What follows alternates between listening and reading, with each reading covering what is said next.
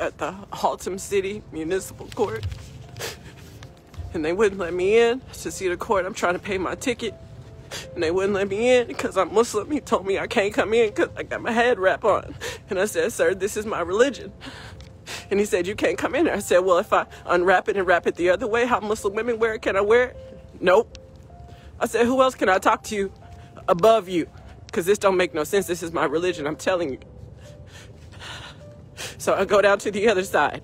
They're telling me, well, it's not his rule. It's the judge's rule. So then the judge come down. She can't help me. She can help me outside at this window, but she can't help me inside the courtroom. I just came here to pay my ticket. I was speeding. I just came here to do what I was told, and you won't let me in?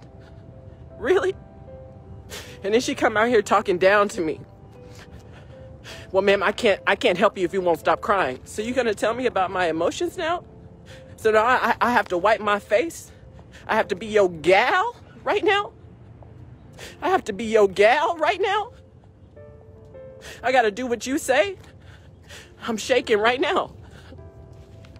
The injustice is unreal. Like, I can't do this. It's ridiculous.